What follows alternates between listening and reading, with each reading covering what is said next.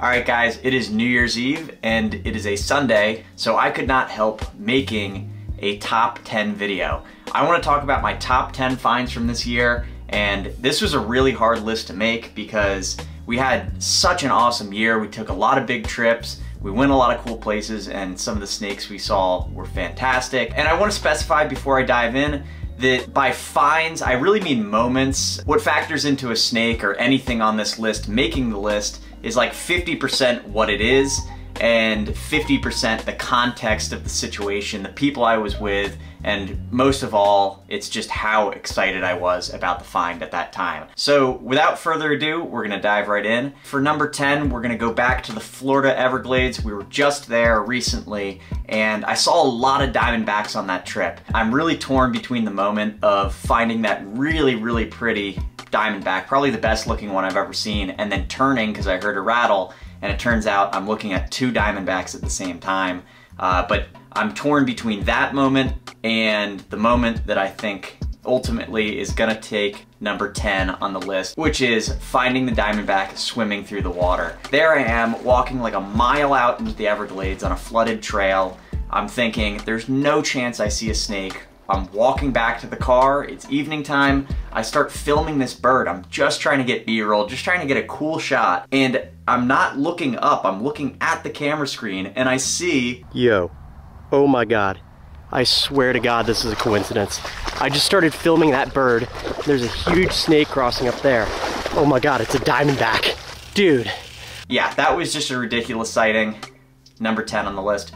Let's go to number 9. If you guys know me, milk snakes, particularly coastal plains milk snakes, are some of my favorite snakes to look for, so I really tried to limit the amount that I put on this list, and I think I narrowed it down to 2. So number 9 on the list is a snake that I found after a whole day sifting through garbage out in a pretty awful place. There's nothing to me redeeming about this spot other than the fact that these really cool snakes live there. Oftentimes you go to these cool locations and if you don't find the snake, it's like, oh, the scenery was nice or whatever. Not this place. This place sucks. The ticks are awful. It's probably one of the most unenjoyable places to herp. But we found this one junk site after being out all day long. We'd never been there before, and we start going through all this crazy garbage, and we come across this rolled up black mat. And there were 2 of them. I rolled one, and of course there was nothing in mine, but when Dave unrolls his... Milk?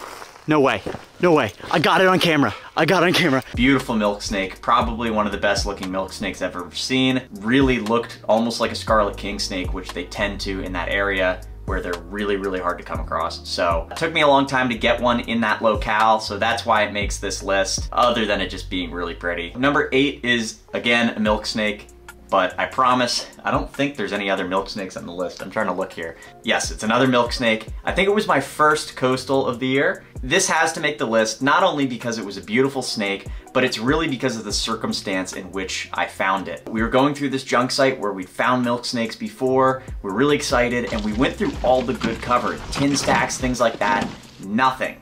We were actually talking to one of the property owners, and I lift up this tire, and when I lift it up, the rubber detaches from the metal rim, and there in the metal rim, coiled, is this beautiful milk snake.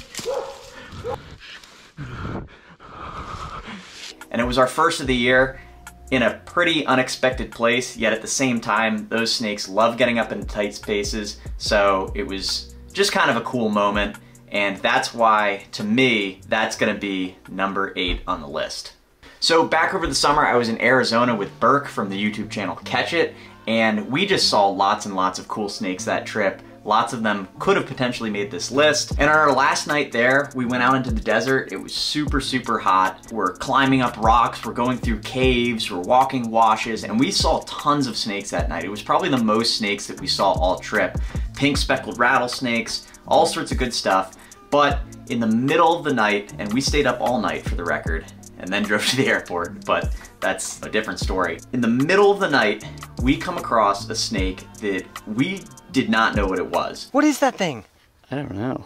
Dude! Burke spotted it. I will admit that I was fully just like KO'd. I was exhausted. Pretty much, I was literally sitting and laying on the ground. Okay, I was laying on the ground while Burke was walking around shining, and I was just kind of done.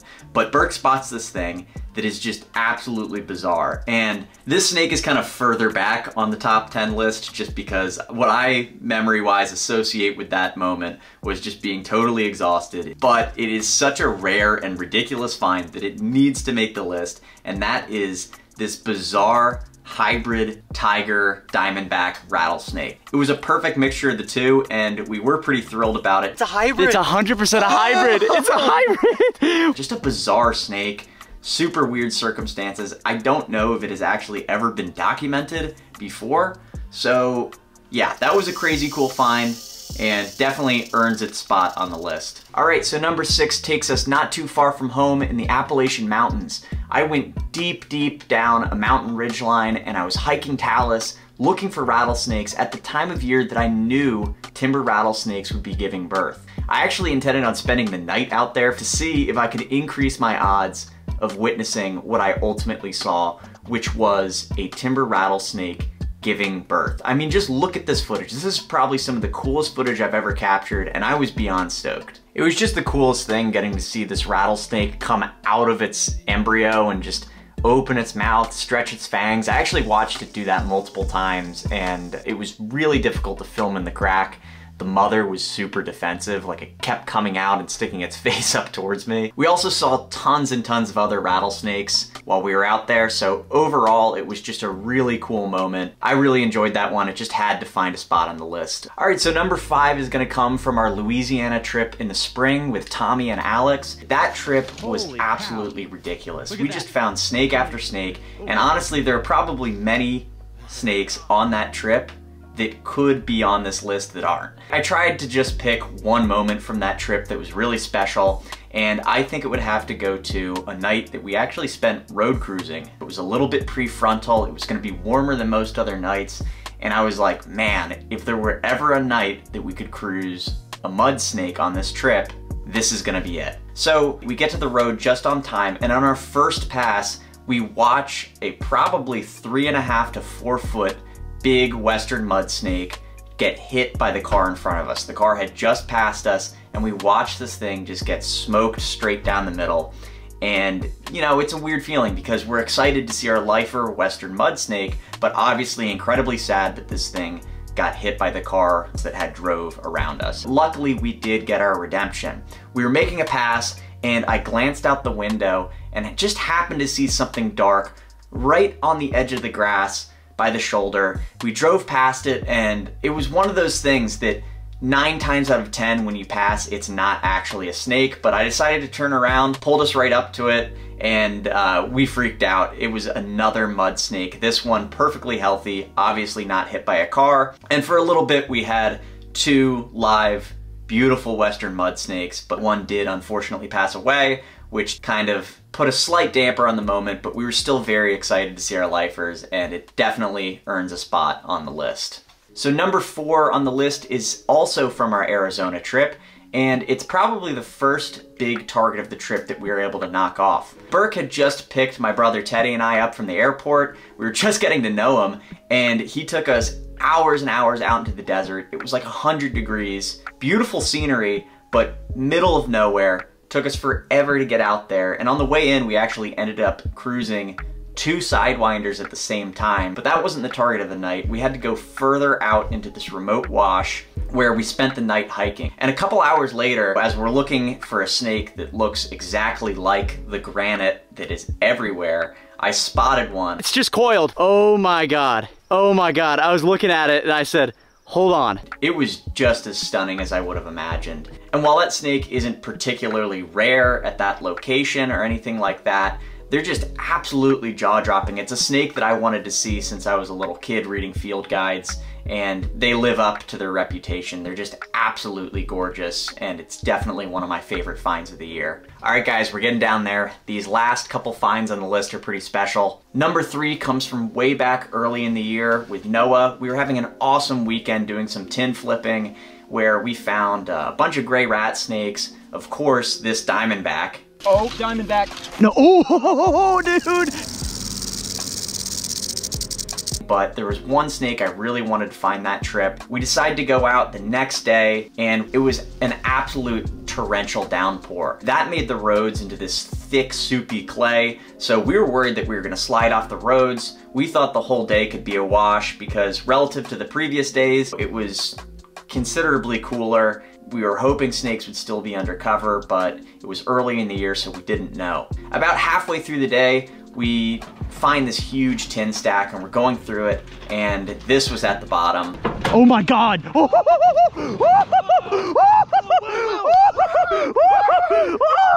And yeah, that was an absolutely gigantic king snake. It's not the snake that makes number 3 on the list, but it was super cool, and it did happen the same day as what I'm really talking about here, which is this snake. Oh, it's beautiful! So I had been talking all weekend about the snake that I really wanted to see, which was a beautiful canebrake rattlesnake. In the southeastern United States, in some regions, canebrakes can be this beautiful pink and blue coloration with the orange stripe and an orange head. In person, they're just glowing and they have all these different layers of color. This one was phenomenal, even on camera, but it's just one of those snakes. You just can't get the color to come out on camera. So just take my word for it. It absolutely blew me away. And it's just like the most picturesque canebrake I could have asked for. A snake that I really have always wanted to see. They're definitely some of my favorite snakes in the United States. They're just phenomenal. All right, guys, number 2 on the list takes us to northeastern North Carolina, where there was one snake that had escaped me for years until this spring. So I was on a trip with Dave, and Kevin actually ended up joining us for a day where we did some tin flipping. We found some racers and things like that. Eventually, we actually happened to find a really, really pretty king snake. And honestly, that snake, I really debated putting on the list because I love king snakes. And when they have those thick white bands like that, I mean, I would probably consider it an honorable mention. But anyway, we had spent the entire weekend walking through the swamps. And if you've ever been to northeastern North Carolina, it is an absolutely impenetrable, inhospitable place. It's not a pleasant experience when you get off the high ground. But we spent the entire weekend battling the swamps, and it was Sunday. I had to be back at school on Monday. Dave had to be back for work. We were just about to leave, but I wanted to check this one more spot that I mapped that I had talked about for pretty much the whole weekend. So we decided, you know what, we're gonna go there and see if it's a good spot that's worth hitting next time with a little bit more effort. So we're walking down this trail, and it happened, I came across this beautiful Coastal Plains milk snake from northeastern North Carolina. In this area, it's a bit of a subject of debate whether they are a scarlet king snake or an eastern milk snake, and honestly, not a lot of DNA testing has been done in that area, so it's kind of ambiguous. Realistically, are they probably scarlet king snakes? Yes, but it is bizarre how milk snake looking they are, and just the fact that there has not been a lot of research done on them makes it a kind of mysterious snake. So that's number 2 on the list, and is definitely one of the rarest snakes I've ever seen, and a couple years went into finding that snake, and I know it doesn't always look like it on the channel when I go out into the woods and just show you guys snakes on camera. All right, guys, number 1 on the list is going to go to a hognose snake. I love hognose snakes, and while there are rarer and cooler and more exotic things that I found this year, eastern hognose snakes are some of the best snakes the United States has to offer, in my opinion. They're incredibly variable in color and appearance, and obviously their dramatic behavior is kind of unmatched by, off the top of my head, I would think any other snake in the United States. So since I found my first hognose snakes ever, it has been a personal quest of mine to find really, really colorful ones. And I'm always trying to top my most colorful one ever. One weekend, I decided to go to an area that I knew has colorful ones, where I'd found colorful ones in the past. And I think I spent one day hiking all day long, ended up finding 2 hognose snakes, one of which was absolutely stunning. It was a beautiful orange one, but it's not the best hognose that I saw this year. It actually was a couple days later on the same trip. I was hiking Habitat and it was hotter that day than I would have preferred to look for these snakes. So I woke up early and I started hiking fields. I was walking all around with my friend Zach and we weren't really finding anything. We maybe saw some racers or something like that day. We decided to go back to the cars and we walk out of the woods and intersect this small paved road. And I actually just happened to turn to the left, and way down a hill, maybe 50 yards away, I see this shape in the road. And it's so far away that all I can tell is that it's a shape. But I see it start to shimmy a little bit, and just based off of the movement, I knew it was a hognose, and I took off running. And as soon as I got maybe 20, 30 feet from it, I started to be able to see the color of the snake and started screaming. Oh my God. It was crossing the road. It's even better than the last. Hold on. No way! And I knew that it was the hognose that I had been searching for years. This brilliant, like, red, orange, and black. Like, it was perfect. It is the best hognose I've ever found, and honestly, probably one of my favorite snakes that I've ever found. To me, that is my #1 snake of the year, and until I find maybe a better looking hognose, it is my #1 snake ever. Like I said, there's probably a lot of honorable mentions, and it was really hard to make this list. There are definitely really awesome snakes that didn't make the cut, so let me know in the comments if you guys would have arranged your list in a different order, or if there are finds you remember from past videos of mine that didn't make the list that you think should have. I hope you guys enjoyed this. I know it's a little bit different than my conventional videos, but I'm gonna be able to bring you guys some warmer content soon, so you guys are just gonna have to look forward to that and see what's coming next. If you made it this far in the video, thanks for watching. I will catch you guys in the next one.